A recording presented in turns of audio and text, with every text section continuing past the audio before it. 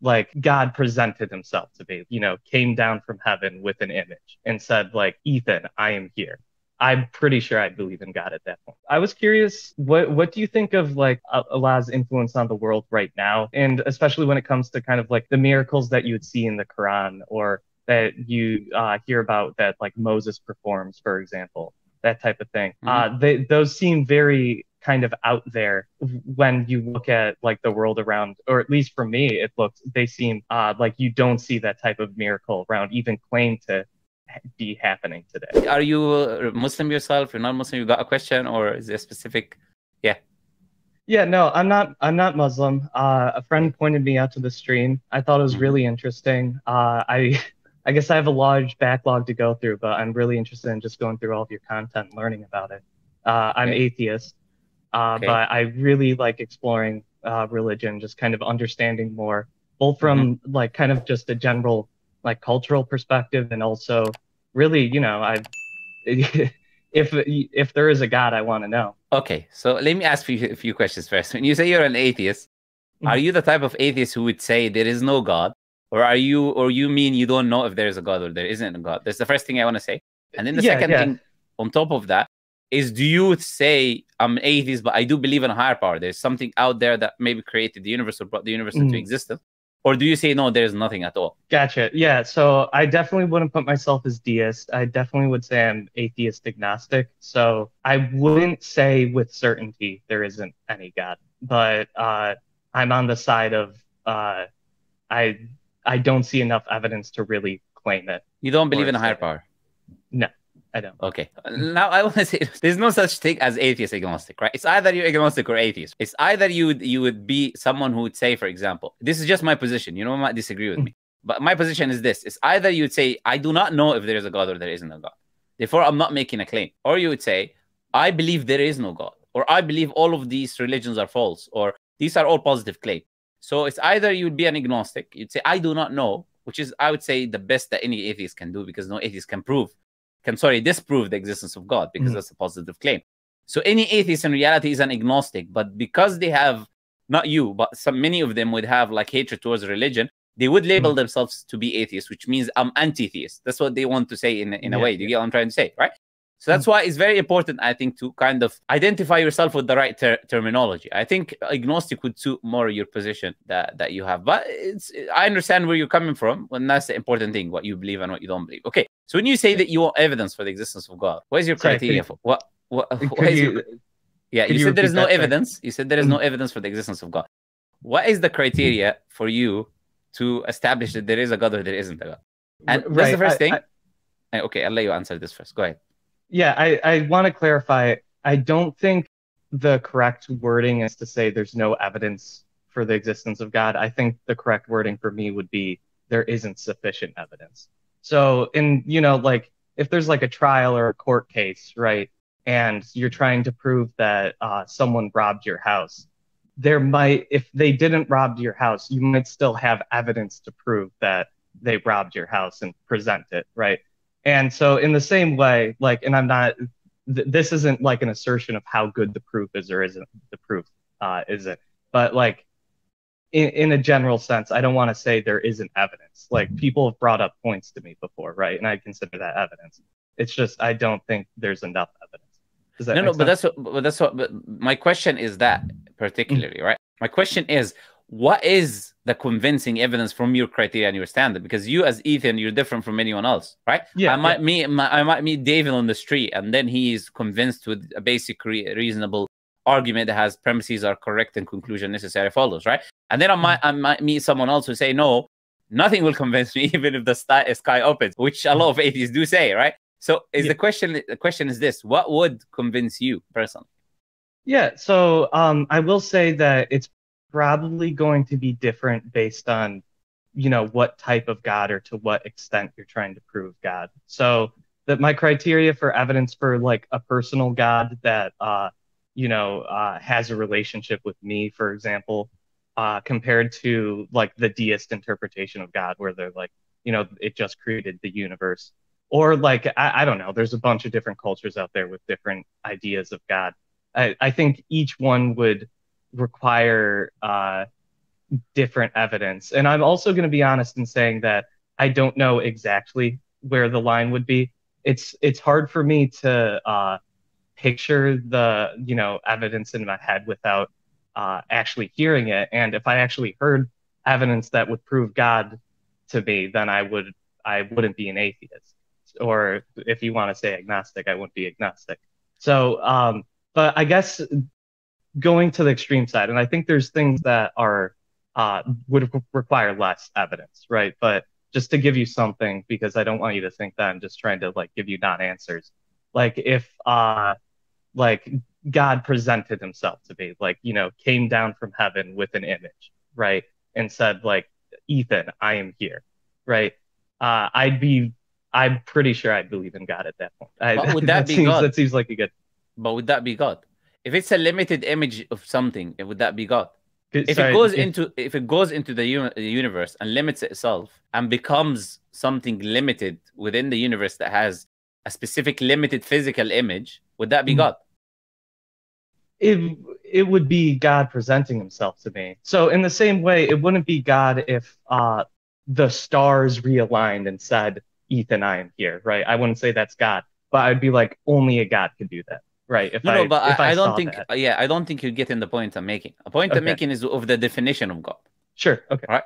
God is an all-powerful, all-knowing entity, etc. From our definition as well, God does not resemble his creation. So if something were to appear that looks like the creation, okay, that is limited by the creation, then from our definition and many other religious people's definition, that's not God. So when you in essence, you're saying God become not God in order for me to believe that you're God, Okay. You get what I'm trying to say, right? Yeah, I get what you're saying, but what I'm trying to point out, and that's why I said the stars, if God can manipulate his creation, he could do it in such a way that I would believe in him. And one version would be, and I'm sure you would. Yeah. But here that is not what we're asking for. I'm asking you for what you're saying. God can force me to believe. No one disagrees with that, but that defeats the purpose of our existence here. We believe this life is a test. Therefore, there has to be belief is a choice that you make, and that's what religious people believe in general. Religious people will not tell if God wanted to put everyone in paradise, he would. If he wanted to make everyone a believer, he would. So it's irrelevant to say that if God wanted me to believe, I would believe. Of course, no one disagrees with that point. But it defeats the purpose of creation.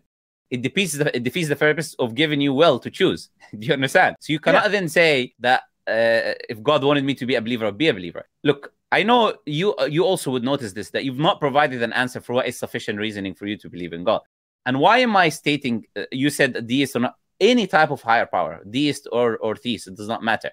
What would be a convincing evidence for that? You said if something were to come and then display its image and this and that, and then I explained to you that then in most people's definition of God, that wouldn't be God. So it wouldn't be convincing. But still, the point, why am I sticking on this point, is because if you do not know two things, what God is, and what is your sufficient evidence to believe in God, how can then we move forward with a conversation proving God's existence? Because we do not know what God is and what is proof. You understand what I'm saying? The reason I'm sticking on that, the reason I'm kind of sticking on that is because this is what most atheists do, in my experience. They say, there's no evidence for God. I say, okay. So then I start providing evidence for God. But that's not evidence for me. That's not enough. Okay, but you didn't give me the evidence. You didn't give me the criteria of what is convincing evidence for you. And then we can move forward from there, trying to see whether your criteria first is rational, because your criteria has to be rational. Like the example you gave me, I was demonstrating why it's not rational to ask for what you asked, because that's not God, whatever you will see. So your criteria has to be rational. And then when we both agree that your criteria is rational, then I can proceed to provide you evidence to what you're looking for. Okay? But I want to ask a more of a deep question, Ethan. Do you think that the theist is the one who has to prove there is a God? Or is the belief in God something innate within every human being to begin with? Well, first of all, I don't know if that's exactly an either or, but to answer the second part first, I would say no. And the reason I would say that is, I mean, you kind of just provided an example that there's different definitions of God out there. And so even if you wanted to say like, oh, look at Christians, they have a God in their heart that they innately believe, or look at a lot of Eastern cultures, they have some type of God in their heart, which like I'm not 100% sure about. I haven't read like like what's the right word? Any like sociological studies on like isolated tribes and what they exactly believe. But it does seem like they're, especially if we're going by your definition of God, which, by the way, I'd love to hear like a clear definition. That way I can work with it and make sure we're, talking on the same. No problem. Page. Okay, no problem. I'll do that. But first, I want to address what you said. All of those different religions agree on the basic idea of a God: all-powerful, all-knowing, creator of the universe, independent, self-sufficient, eternal. All of these attributes they agree upon. And these are the attributes that I'm referring to when I say they're innate within a human being. I'm not referring to the idea that Jesus is a God or a Trinity or all of this nonsense. I'm not referring to that, right? Or that Prophet Muhammad is a prophet. I'm not saying none of this is innate within a human being. But I'm saying that the main attribute of the higher power that bring the universe into existence, is it an innate part of humans' existence? According to the studies that was done, it is. And there are multiple studies done on this idea, like by Justin Barrett in Oxford University, and by another woman scientist as well, that she done specifically on Japanese children, because her colleague was Japanese, and he said to her that we don't have a concept of God, so our children don't believe in God. And then you got the idea that every civilization believed in a higher power. There's no civilization that existed in human history that did not have an idea of a higher power. Atheism on a mass scale is a new idea. It's not something that was a part of humans' existence. It is something that was introduced today by a group of pseudo-intellectuals that they're trying to say that science opposes God. Therefore, now, because we advance in science, we no longer believe in God. But we disagree with the premise that the two of them contradict one another, right? So what I would say to you is that the belief in God is innate based on our scientific studies. These studies conclude, and the one that was done by Justin Barrett was done, millions of dollars were spent on the study. Over 50 academics was involved, and it took a period of 3 years on children. It was not a small-scale study. So what science, or let's say what our discoveries show, is that it's an innate thing within every human being, as there are other innate things within human beings. Like, for example, the belief in causality. It's an innate thing within human beings. Like, if you touch a baby, he looks for the cause. He does not assume that there is no cause. If you bring, and they did studies on that, if you bring a table, you put objects on top of the table. If you remove the table and you hold the objects without falling, the baby is shocked, right? Because the baby is expecting things to fall. So that's an innate thing that is also within human being. So what I would say is no believer has to justify the existence of God because it's a part of a human nature. The person who says that there isn't a God, the person who says, I oppose human nature, is the one who has to give us reasons why he's opposing human nature. That's what I would say. So I don't think any theist should be proving anything to anyone, because there is it is like similar to you asking me proving causality. No atheist does ask that, because they know that's an innate thing that everyone agrees upon. It's a common sense thing. There is a cause for effects, right? Yeah. So yeah, go ahead. I'd love to read these studies. 100%. I'll take your word for it. No, I will do. Sorry to interrupt you, Ethan. What I will do is when I upload this conversation, all of the studies will appear on the screen. So awesome. Don't worry. So you can then check them that time. But go ahead. Sorry. And I'll definitely make sure to look through them. And I definitely believe you in a lot of the senses, just face value. I'd want to take a look at the study specifically to once again ensure that their criteria for God or spirituality or religion that they're looking for inherently in children is kind of similar to the one you said. I think you mentioned like, and correct me if I'm wrong, like all powerful, like eternal, the source of something creation. Above, something that is invisible, something as powerful, created the world. These basic attributes, basically. Yeah. Okay. So you also asked me to give you a definition of God. I don't know if you still want me to do that. I'd love to. Please. Yeah. So okay. So the Quran's definition of God is very simple. If you open chapter 112 of the Quran, it says, "Qul huwa Allahu ahad." Say Allah is uniquely one. Okay, Allah is uniquely one, independent, self-sufficient. Everything depends on Him, relies on Allah. Allah relies on nothing or no one. Neither begets nor is born. Doesn't have children, doesn't have parents, doesn't have grandparents, and this idea of family. And there is nothing like unto Him. So anything that we perceive in humans' existence does not resemble the Creator. It's not like the Creator. So this is a basic definition. These 4 verses that I told you, very precise, concise verses, are the Quranic description of Allah. Our other verses, but I think this is more than enough to give a basic understanding of what Allah is. That's okay. I really like that. Thank you. I'm curious. This isn't like a gotcha or anything. I'm just curious about the concept behind it. So you would say that like men aren't created in the image of God? I hear that a lot from Christians. I don't know if I've heard that from Muslims, but well, there is a similar narration that says that Adam was created on the image of Allah, right? إن الله خلق آدم على صورته. But then our understanding of it is not like the Christian understanding of God. A person was created in the image of God. So we don't say that this therefore means that Allah looks like the creation. Yeah. Okay. Yeah. We would say, yeah. Go ahead. Do you want to say something? Yeah, I'm just like looks like versus like in the image and just specifically like so Allah's creation reflects him in some way or specifically. Yeah, there are multiple interpretations. There are multiple interpretations given by the scholars. Some of them would say, for example, that we do have attributes that are given by Allah that Allah possesses, like the attribute of mercy or love or knowledge or this. These attributes we have is because Allah has given us those attributes. You understand? So in that idea, he has maximally perfect attributes. So he has maximally perfect knowledge, but we have a limited level of knowledge, right? But it's the same attribute that is given to us by Allah. Other scholars would say just because something is on the image of something else does not mean that it's like it. And they give an example of the Prophet, peace be upon him, Prophet Muhammad. He said, for example, that the first group that will enter paradise, they will be on the image of a full moon. على صورة القمر ليلة البدر. They are on the image of the moon in the night when it's like full moon, right? So no scholar would say that the believers will turn into a moon, right? But this is a likening in the image of an image. Just because an image is resembling another image does not mean that now they look the same. You get what I'm trying to say? So this is our explanation of this idea. While Christians would say no, on the image of God means actually God is a man, like they believe Jesus Christ is a man. We don't believe that. All right, thank you. That was really informative, and yeah, that makes a lot of sense, especially with what I've read and what I've heard with Muslims. So I'm glad I got to clarify that. No problem. Okay, let me ask this question then. Isn't this concept of God, this idea of the Creator, do you have any issues with it from a rational perspective?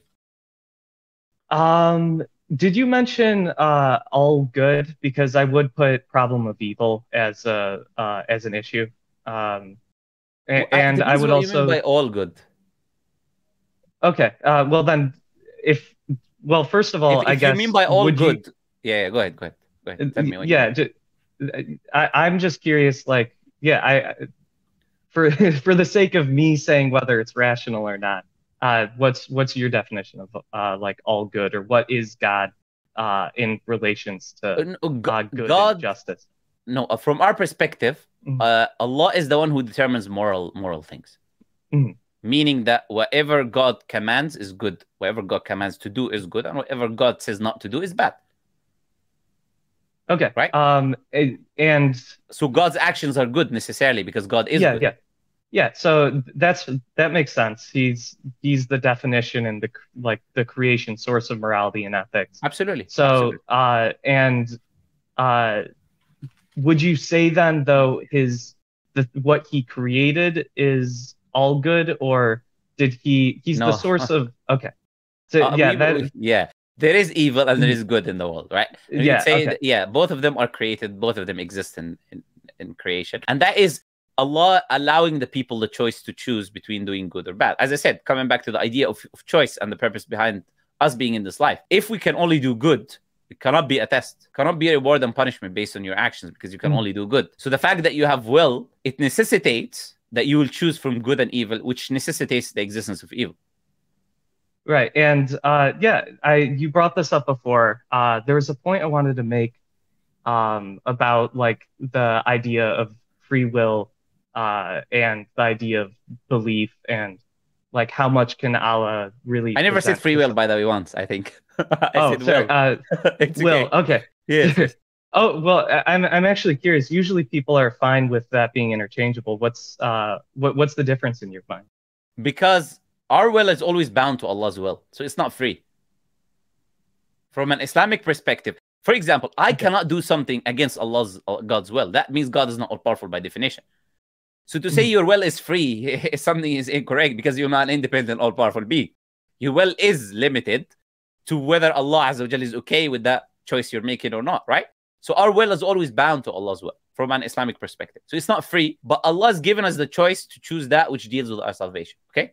That's why I don't use the term free. I'm very particular of not using the term free for that reason, because it's not really free. But we choose. When I say it's not free, that does not mean that we are forced to choose what we choose. Okay. Right? But it's still entirely our choice, not Allah's choice within the parameters that He's given us. Then, would you say?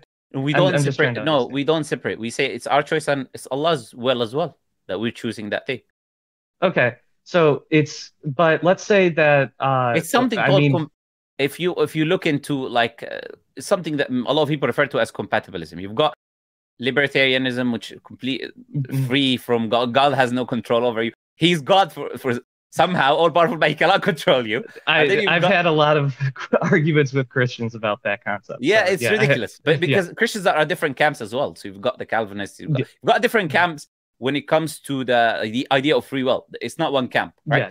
You've got 3 camps there as well. But the point is, so those libertarian ones are completely going against the scripture, completely nonsensical point of view. Similarly, the other ones are also going against the scripture and would not have a rational justification to say that everything is forced. If everything is forced, then what's the point of hellfire and paradise and all of that? How can God punish you for?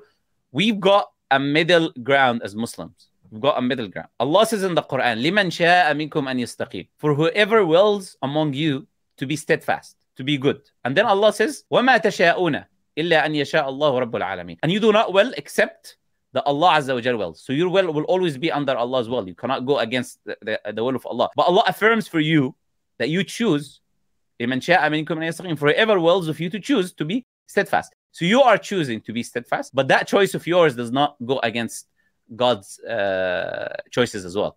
You understand what I'm saying? Yeah, I think I do, but it also feels conflicting to me. I'd love if you have resources about this as well. I'd love to take a look at them. It does, and it will always do, because reality is the idea of free will has been, look, since thousands and hundreds of thousands of years, this idea has been discussed, right? So I'm not going to find the solution for you today, So I'm just telling you our position. Our position is a compatibilist position. It might appear to certain individuals to be contradictory, but it is not contradictory, because you can choose, and a lot of people have given examples for that. You can choose something, and at the same time, it is God's will, and that does not take away from you making that choice, right? This is our position. And I would say this is not an important issue to be thinking about. What is important to be thinking about is whether there is a creator and that religion is true or not. Because if we establish there is a creator, and we establish that religion is true, that means by necessity, it is irrelevant whatever the scripture says is true. If the scripture says I'm forced, then I'm forced. If the scripture says I'm not forced, then I'm not forced. You understand what I'm saying? So I would say it's not a fundamental question to ask when it comes to this discovering religions and things like that. It's more of a curiosity of knowledge if you want to get into that kind of debate and discussion. It's a loophole that you're not going to find an answer for, because it is an issue that they don't have an answer for. So we say as Muslims, al-qadaru, the concept of this predestination, sirrullahi fi khalqih, is a secret of Allah amongst His creation. We believe that just because as we are limited in our physical attributes, seeing and hearing and smelling and all of that, we're also limited on our intellectual endeavors. We cannot explain and know everything. Otherwise, we would be the creator. But what is important to establish and prove, it is the foundation of the religion, the proof, the idea of God and that religion being true. This is what is important for you to be able to establish. Yeah, and just kind of going off of that, I would love to see I don't have too many resources for evidence for the historicity of Muhammad and just kind of the history behind Islam in general. I'd love if you have just general pointers, or maybe I should just finish watching the back go on your channel. No, absolutely. There is no issues. Look, I had a nice podcast you might want to check out. It was on Rattlesnake TV. It was like a 2-hour podcast in which I went through also the life of Prophet Muhammad, basic idea of what Islam is, and other topics as well. So maybe you would want to check that out. But basically, but basically the idea is that Prophet Muhammad, peace be upon him, he was an Arab, a Bedouin Arab. He could not read or write. And he was amongst his people for 40 years before he received revelation from God. His people knew him as the trustworthy, the honest. This was the titles that his people gave him, because he was a community-based life. So everyone knows everyone in the community. So they know that Prophet Muhammad, peace be upon him, was the honest, the trustworthy, because they used to entrust their goods with him, and they used to come back and everything is okay. They never knew him to lie. So at the age of 40, and they used to worship idols. Prophet Muhammad والسلام, what he used to do is he did not believe that that which you make with your own hand is God. So it does not make any sense to say, I made this with my own hand and this is God. You know, you just literally made it with your own hand. Then Prophet Muhammad والسلام, he used to go to a cave called the Cave of Hira, and he used to try to worship God, reflect upon the creation of God and try to worship God. And he had the first encounter with Angel Gabriel, in which the first revelation of the Quran, the first few verses of the Quran was revealed. Then he went back to his wife, and then he was shocked, he was terrified because he encountered something that was extraterrestrial, you can say. His wife, she ensured him and she told him, you're good.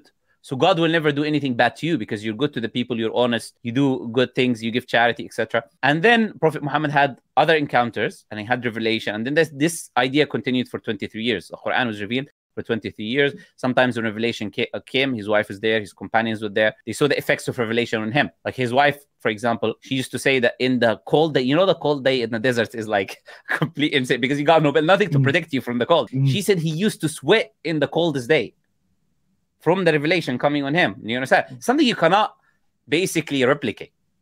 To see, a human cannot replicate the idea of sweating in the coldest winter. Do you understand? But this used to happen because of revelation. Another companion, his leg was on the leg of the other companion. When revelation came, he said, I felt like my leg was going to be broken from the weight of revelation coming down. So these are certain incidents that happened while revelation was coming down upon Prophet Muhammad. His mission was to call people to worship God alone, worship one creator, not associate any partners with him. There's only one deity worthy of worship, the deity that I gave you the description of, and to stop worshiping idols and things that you make with your own hand. And he was persecuted for 13 years because he was calling people to worship God alone. And those people were Bedouin Arabs that only believe in the religion of their forefathers and believe that you are disgracing us by saying, leave the religion of your forefathers. It was a cultural thing for them. And the Prophet Muhammad ﷺ, he struggled for 13 years. Then he had to leave Mecca to go to Medina. And then they were also trying to attack him until he took back Mecca from those Bedouin Arabs and they came back to their lands. And Prophet Muhammad ﷺ, he continued to preach or tell people about God alone until he died. And then his companions are doing the same. Tell people about the truth because he came with the Quran. The Quran is the eternal message until the end of time. It's for you and for me and for everyone.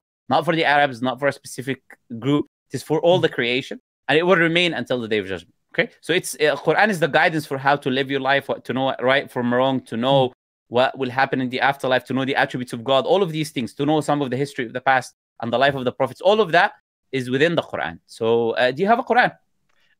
No, I did actually listen to it. Okay. I obviously through audiobook on long drives. It was really it was very insightful. Parts of it was almost hypnotic. It was a really kind of interesting experience, right? There's something beautiful in the repetition. And I'm sure it's a lot better in its native language rather than, obviously, I listened to it in English. So I'm sure there's parts that I'm missing. But it will touch your soul. Is the words of God, literally the words of God, right? So it will have an impact on your soul. Whether you like it or not, even it will impact your soul when you're listening to it. So I would recommend you do read the Quran. Because as I said, look, the idea of God, I think it's an innate thing to know that the God exists. That's why for me, it's like trying to prove to you that the sun is over there next to you. There's no need for me to do that. I'd say the creation is enough to know that there is a creator. Looking at the magnificence of the creation, looking at oneself and everything around you is enough to know that there is a creator. And then the revelation of God speaks for itself. If you read it, you will innately know for a fact that this has to be from God. Do you have any questions for me? Yeah, this is slightly off topic now, but when you're describing the life of Muhammad, and you got to understand, I'm always coming from like the people I generally talk to. Don't worry. Some denomination of Christian. Getting offended, don't worry. Okay. Is it your belief that Muhammad was a perfect person or has done no wrong? Maybe would be the best way to put it. No, we would say that prophets of God do not commit major sins. They do not commit things which are a bad thing when it comes to character, like lying, fornicating, committing adultery. All of these things that which will be an attack on a person's character. Prophets do not do these type of things. And they could do things not in the best way possible, and then God would correct them. So what we may refer to as minor sins. And then the creator would correct them straight away. So unlike the creation, Allah will correct them and they will seek repentance straight away. And they will be forgiven straight away. Why? Because as prophets of God, if they do something that is not optimal, they are examples for mankind, it has to be corrected instantly in order for us not to follow that thing. So if it does that, if that does happen with any of the prophets, Allah will correct that person instantly. There's an example in the Quran, an incident with Prophet Muhammad ﷺ. There was a person who was blind. It's called Abdullah ibn Maktoum. And he came to Prophet Muhammad ﷺ. He wanted him to give him some information to teach him. Prophet Muhammad ﷺ, he was speaking with the heads of Quraysh, you know, the heads of the Bedouin Arabs. So he was concerned about them, because if they believe, all of the people will believe. That's how the people used to be in the time. If the tribe leader believes, most of the tribe believes. So Prophet Muhammad ﷺ was focusing on them, and that man, the blind man, came to the Prophet ﷺ, and then the Prophet ﷺ, he frowned in his face, but he was blind. He didn't see him frowning anyways. Do you know what I'm trying to say? He didn't say anything bad to him. He didn't curse him. He just frowned because he wanted something which is good, which is to focus on the leaders to believe, because everyone will believe and the message will spread. Then Allah Azza wa Jal in the Quran told him, why did you frown? Maybe that person would have gotten purification from you. So then there was a chapter in the Quran in which all the beginning of the chapter talks about this incident. Right? That's an example that something happened in the life of Prophet Muhammad ﷺ, right? There are other examples for other prophets of God, like Adam ﷺ eating from the tree. That seems like a pretty big one, right? No, that's not a big one, because it's a big one for Christians, not for Muslims. Because in Islam, we don't have the original sin. Right. Okay. We don't. Do you get the point? For Christians, that's all the basis of their religion. For us, it's something that happened and straight away he was forgiven, and that's it. I have nothing to do with it. No one has nothing to do with it, right? But in Christianity, that's the basis of their creed. But that's an example, because Allah says in the Quran, وَعَصَى آدَمُ رَبَّهُ فَغَوَى, and Adam disobeyed his Lord when he ate from the tree. Him and Hawa, both of them. So these are examples, and of these type of things that you might say that were not optimal from the prophets and messengers. But still, they were the best of the creation. We believe they were the best of the creations. There was no one in the creation who could do better than them. But the ultimate perfection in all actions and attributes is to Allah. It's not to the creation. So we give them their status, but we do not overpraise them, and we do not underpraise them in the same time. Make sense? Yeah, that's really helpful. Thank you. Okay. This is a bit nitty gritty, right? And maybe you don't have an answer, or maybe you're going to say this is getting too pedantic, but just I'm curious. Would you say that, because you're saying like non-optimal things, right? So I give an example. Yeah. If I could really quickly ask though, like, would you say that like Muhammad has done negative things then, or are they all things that just could have been improved on? If you again, what I mentioned, things that are that can be critique in his character, things that are major sins, all of these stuff, things. No, we don't believe the prophets and messengers do these things. And whatever something that, as I said, was not optimal that happened, it was corrected straight away. Yeah. You'll find the trace of it being corrected for whatever example you have in mind. Do you have something in mind that you want to ask about, or you just maybe like generally like? Okay. No, it's some people usually have something in their mind that is particularly they mean, but otherwise, as I said, no. But the examples I gave. Okay. Yeah. Once again, I'm going back to the comparison a lot, but that feels like a lot easier to defend than like saying, Jesus being the Son of God, being ultimately perfect in every way, right? Yeah, but it's not. I would say, look, if the Islam taught that Prophet Muhammad was perfect in every way, I would defend it. But the reality is Islam doesn't teach that. So I do not need to teach it. Well, you're saying it's not easy to defend this idea because the idea of Jesus, because God is perfect. When you give the absolute perfection to anything else, you are likening that thing to God. You're also calling it God. So if you want to say that Jesus is perfect in every way, then you have to, cannot be anything that is not even optimal from the optimal, because that's perfection now. Everything has to be optimal. Not just good, but it has to be optimal, right? That's what perfection is. Perfection is not 80%, which is good. It is optimal, which is 100%. So you'd have to demonstrate that. Yeah. But perfection can mean different things. That's why I asked you, because perfection can mean that you are fulfilling the role the way that you were supposed to fulfill that role. So I can say this crew is perfect, is in the perfect place. It does not mean that it's optimal character. Do you know what I'm trying to say? So perfect can be relative in certain terms as well. So we believe that Prophet Muhammad would all be perfect in a sense. Yeah, right? We believe. We believe that human beings are perfect to do that which God created them to do. Yeah. We believe Prophet Muhammad was perfect to fulfill the role that he was supposed to, from that perspective, to fulfill the role that he was asked to do. But that does not mean that there was nothing that you can look at and say, okay, that was not optimal per se, because he was a human being. Yeah, that makes a lot of sense. Thank you. I love getting into the nitty gritty with when it comes to like philosophical ideas, right? Okay. This Okay. the problem of evil and creation of the universe, determinism, Mm-hmm. a lot of this stuff. But I think you're definitely right in saying that, if the evidence is there historically, right? If it makes it, if it's just obviously clear that Muhammad was God, and you can prove this from, or Muhammad not was a God, prophet sorry, of God. was, Yeah, it's I'm so okay. It's all sorry. right. Yeah. It's all right. It's okay. If, yeah. But if that Muhammad performed miracles, and that God was influencing the world through him Mm-hmm. and through Mm-hmm. that time, then yeah, I 100% agree with you that I would also chalk it up to, like I don't know, and who Absolutely. can know. Yeah. Especially when Um, those issues, sorry to interrupt you, especially when these issues are issues that have been, there's no answer for, because they've been discussed for thousands of years. So mm, you're not going to be one day one person bringing you answers for them. Sorry, go ahead. yeah. You wanted to continue and say something else. Yeah, which is how do I put this? Well, first of all, I definitely I have to learn more. I have to read more about all of this. I was curious, what do you think of like kind of Allah's influence on the world right now, and especially when it comes to kind of like the miracles that you would see in the Quran, or that you hear about that like Moses performs, for example, that type of thing. Hmm. Those seem very kind of out there when you look at like the world around, or at least for me, they seem like you don't see that type of miracle around, even claim to be happening today. So I'm curious, do you think that is this another kind of uh, what's the right word, like free will issue, where if Allah presented miracles in the same capacity he did before, we wouldn't really have a choice in believing him? Or do you think there are miracles to the same capacity that there's happening before? Or I'm just curious what you think about modern miracles versus Yeah, I historical think I think miracles. you said something very intelligent first. I would say it is the idea that if undoubtable evidence was established, like through miracles, clear-cut miracles in front of people, they should not have a choice whether to believe or not to believe, because now the matters is settled.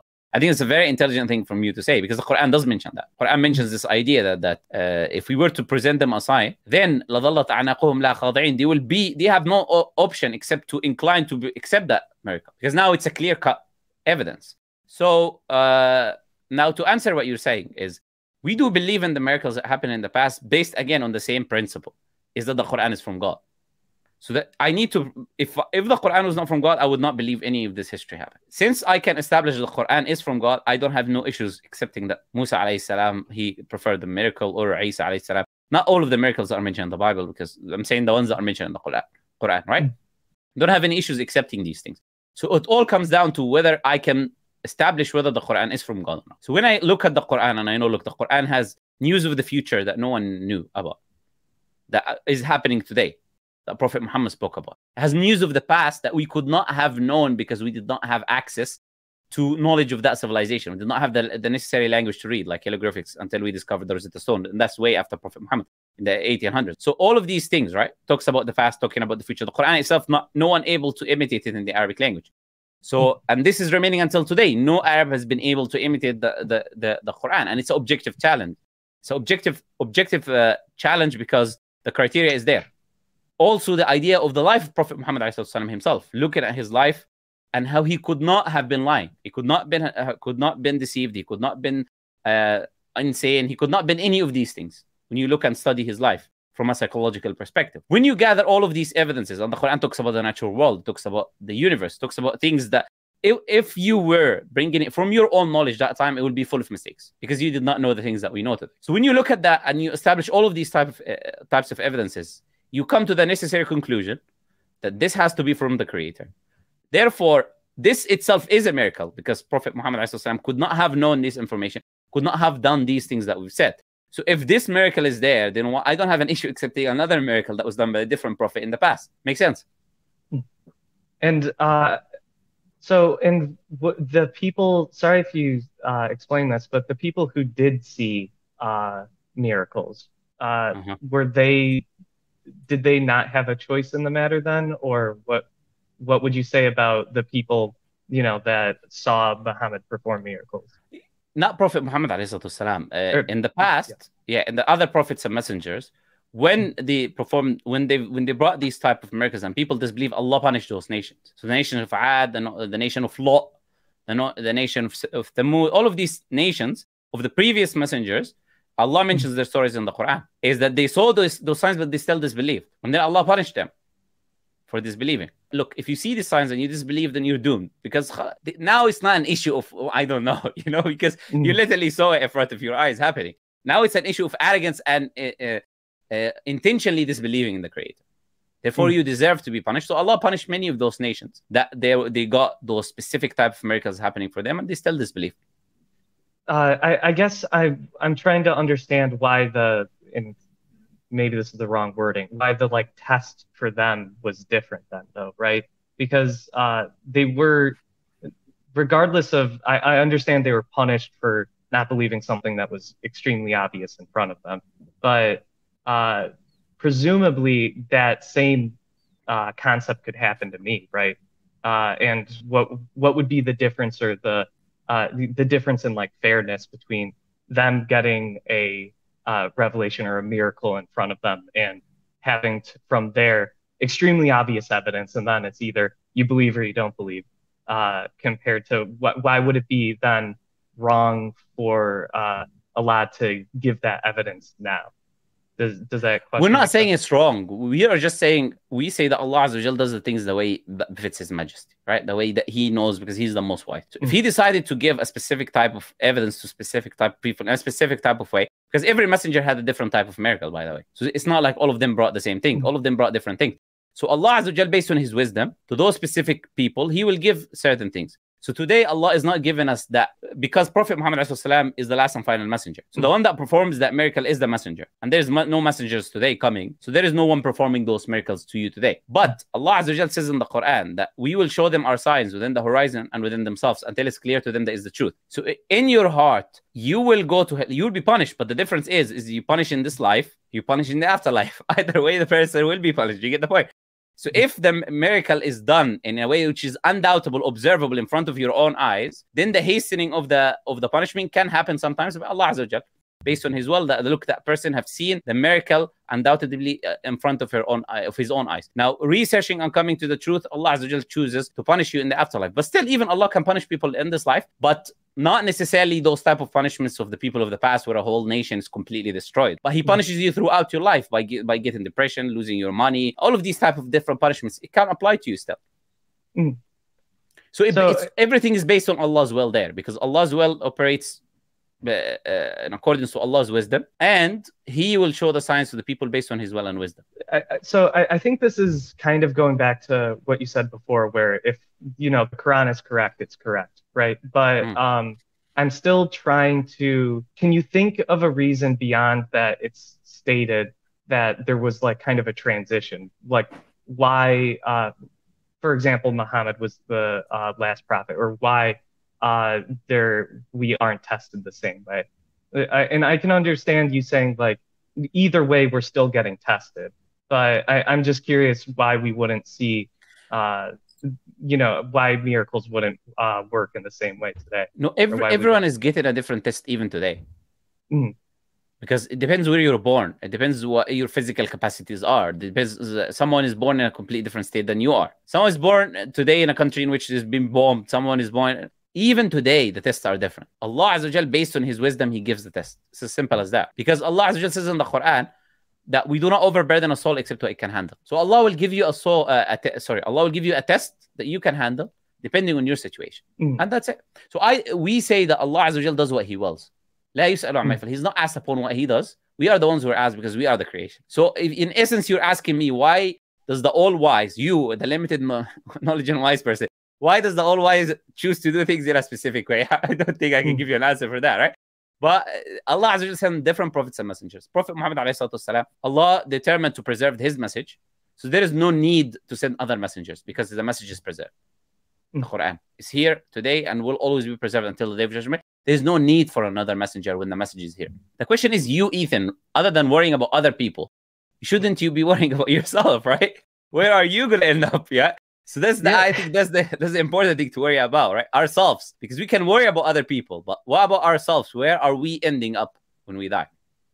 Is that that I hope that's a rhetorical question. I No, it's an assume you actual know. question. You know? Oh, yeah, is I mean, as an atheist or agnostic, however you want to put it, I assume we just go to nothing, right?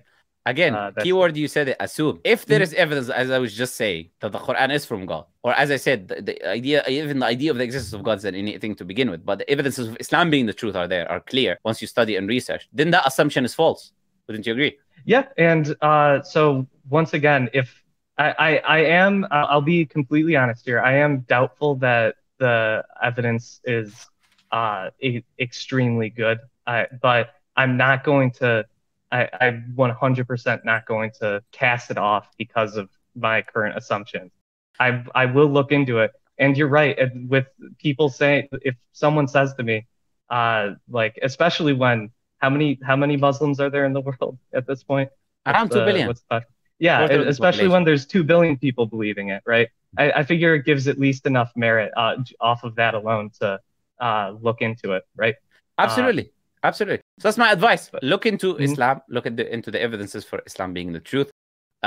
We've been talking for a while now. Otherwise, I would go, because there are a lot of people in the backstage. I would start even engaging more in this topic, but you can come again if you like to come again. If you got any other questions, we can deal with the other topic. If you can deal with the topic of the evidences, if you like as well. There's a lot of people waiting in the backstage, so I gotta give them a chance as well. Yeah, thank you so much. Hopefully if we talk next time, it'll be a lot more about historicity, and I'll have a lot more knowledge there, and a lot more like defined questions for that. Absolutely, no problem. Yeah, not just historicity, but whatever claim that Muslims put forward to show that, okay, this person has to be from the Creator. Like, for example, the number of prophecies that Prophet Muhammad made about the future. Okay, that the numerous ones that he made, all of them happening, none of them are false. The idea of the Quran talking about natural world, naturalistic phenomena, the life of Prophet Muhammad himself, how he lived it psychologically. Can you give an alternative explanation that he wasn't a prophet of God? That is something you need to come to think about and come up with next time. So it's just giving you basic things for research, next time. Yeah. And then we can have another discussion, inshallah. Yeah. So I'll let you go. Ethan? Yeah, thank you. It's a pleasure talking to you. No problem. Yeah, bye.